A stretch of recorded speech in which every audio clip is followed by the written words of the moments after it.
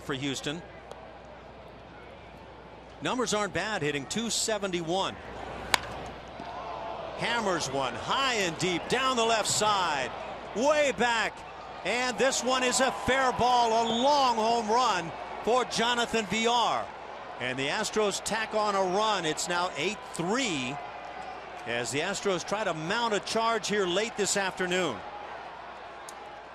For Jonathan Villar, his second home run of the year, and a monster shot.